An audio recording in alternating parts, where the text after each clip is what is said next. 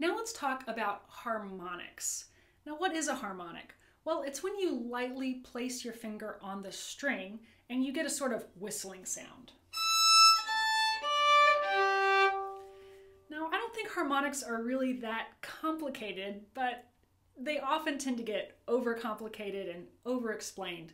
But you really don't have to know that much about harmonics to be able to play them well on the violin. So we're going to talk about what harmonics are and how they are notated in violin music. First off, there's two types of harmonics: natural harmonics and artificial harmonics. Let's talk about natural harmonics first. Natural harmonics are when you just put one finger down very lightly on one string. But first, let's think about an important concept. When you are putting a finger down on the string, you are changing the length of that string. Essentially, now we've got a shorter string than what we had if we were just playing an open string. And changing that string length is essentially what makes different pitches. And essentially what we're doing when we're playing a harmonic is we're allowing both sides of the string to vibrate. Think about this. If you just had one finger down, remember how you're changing the string length? Well, you're just letting everything on this side of the finger vibrate, and you're not letting anything to the left of the finger vibrate. You can see this really well if you play on the G string. You can see this part of the string vibrating and that part isn't. But with a harmonic, you're allowing both sides of the string to vibrate. You can see how both sides are vibrating. And that's pretty cool. That's what makes a harmonic, gives it that special quality of sound. So if I've got about 13 inches right here from the bridge to the fingerboard, if I divide that in half perfectly, guess what I get? Harmonics on every single string. And that harmonic right there is the most common harmonic in violin literature. It's the easiest to sound and the easiest to play, and it has a really good sound and quality because you're dividing the string equally in half. It's the simplest ratio you can get, 2-to-1. And you can play that by just putting your hand up against the bout of the violin, kind of reach for your pinky. You can do it with any finger, but it's pretty easy with your pinky, and just lightly touch the string. And if you can't find it, just kind of move your finger around until you do. And it occurs in the same place on every string. Okay. So that is a natural harmonic. And that's just one natural harmonic. There's some other ones on the violin. Remember how I said it's dividing the string equally in half, and it's that simple ratio that makes it a really nice harmonic? Well, if we took the string and divided it equally into thirds, we would also get a harmonic, a relatively easy one to play. And that harmonic occurs right where the third finger is in first position. Just lightly touch that. Okay. And that harmonic is another pretty easy one to play. Let's try one more. What about the pinky on the fourth finger in first position? Now, this one's, it's kind of... That one's pretty easy too. You can also play it with your second finger up in third position. Like so. Now let's talk about artificial harmonics. So we talked about how we take this string, we measure it out, and we divide it perfectly into different measurements, and we'll get harmonics if we know those measurements. Well, we can change the string length. We already talked about that by putting a finger down. So if we put a finger down, now we're dealing with a different size of string. So we're going to have different harmonics, right? This is essentially like an artificial nut. The nut is this little piece right here where your strings are resting on. That's kind of the end of the string lengths. So we're creating a different size string when we put a finger down. So we'll get different harmonics. Now, if I could have 3 hands and I could put a finger here and then keep that finger down there and still play, I would be able to get all those same harmonics that I got with an open string, but it's a little hard to do. So there's really, the only type of natural harmonic that's relatively easy to do is to put your first finger down on any note really. We'll start in first position and reach up for your fourth finger. So you're leaving your first finger down but reaching up for fourth finger, and you get a harmonic. And essentially what you're doing is creating the same harmonic that you did with your third finger between the open string and the third finger. Now you're just creating it between the first finger and the fourth finger. So those are natural and artificial harmonics and how you play them on the violin. But now let's look into how you would notate that on the violin. Here's how we would notate harmonics on the violin. Remember how I said this is the most common harmonic on the violin? Well, here's how you would notate it.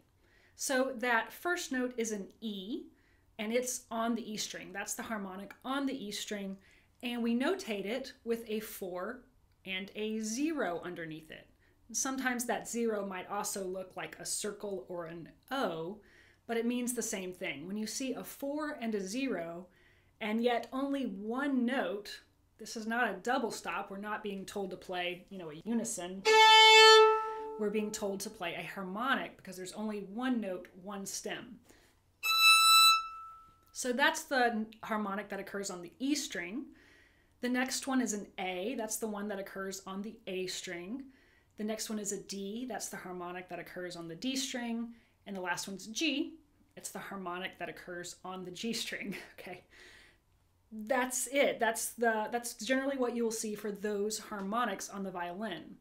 Now, occasionally you'll see the 4 left off because, you don't always have to play it with a 4. You could play it with a 3 or a 2 or a 1. It doesn't matter. So sometimes you'll just see that note and a 0 or that little circle, that little open. And you just have to think through and think, well, I can't play that note on an open string, so what's that telling me? It's telling me to play it as a harmonic.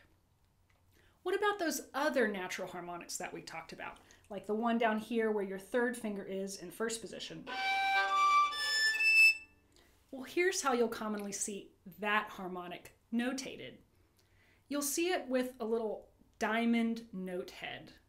And this is telling you to play a harmonic where that note would normally be played. So for instance, the note head, it's diamond shaped, but it's on a G. Okay, so think about where that G is on the violin. Where would you play it if it were just a solid note? Well, I would play that note right here on the D string with my third finger. So now to play that harmonic, I just lift it up. And there I have it. Sometimes you'll also see maybe a 3 and a 0 above that note. That's telling you to play it as a harmonic as well. Now let's take a look at this passage right here. I love this one because it's showing us lots of different ways to notate harmonics. Okay, so look at this first one right here. All right, and it says H-A-R-M, so it says harmonic. You won't get that. That's pretty rare. This little passage has a lot of ways to let you know these are harmonics if you can't figure it out. So it says harmonic. You also have the numbers 20, 20, 10, 10. That's letting you know, okay, it's just one stem. I'm not playing a double stop here, so that must be a harmonic, and it's letting you know which finger to play it on. And by default, it's also telling you what string to play it on as well. It's also telling you what position to play the note in as well. And then you've also got the diamond shape note heads. So we've got a lot of indications here to tell us that this is a harmonic. The word harm, the 2s and the 0s, the numbers and the 0s, and then the diamond shaped note heads. You won't always get 3 indications. You could just get the diamond shaped note head, or you could get the finger numbers and the 0. And then if you really are confused, then they might give the H-A-R-M in there. But since this is telling us what position to play it in, essentially, because where would we put a 2 on an A? Well, we could only do that in third position, right? Where would we put a 2 on a D? Third position. Where would we put a 1 on a G? Third position. And where would we put a 1 on a C? Third position. It's essentially telling you to play that all in third position. But let's look at another measure a few measures later. Right here, do you see it has the E? And it just has a 0 on it. It doesn't have the 4 and the 0. The note isn't shaped like a diamond. That's our natural harmonic, our pretty standard natural harmonic that you'll see all the time in the violin. And you might think, wait a second, these are both natural harmonics, right? Yes, they are. How come the ones lower down in first position or third position, how come those get diamond-shaped note heads, but this one doesn't? Well, it just doesn't, honestly. That one is so common, I think you tend to see it more with numbers, not really with the diamond-shaped note heads. But keep going. Look ahead. There's another indication down here of a natural harmonic.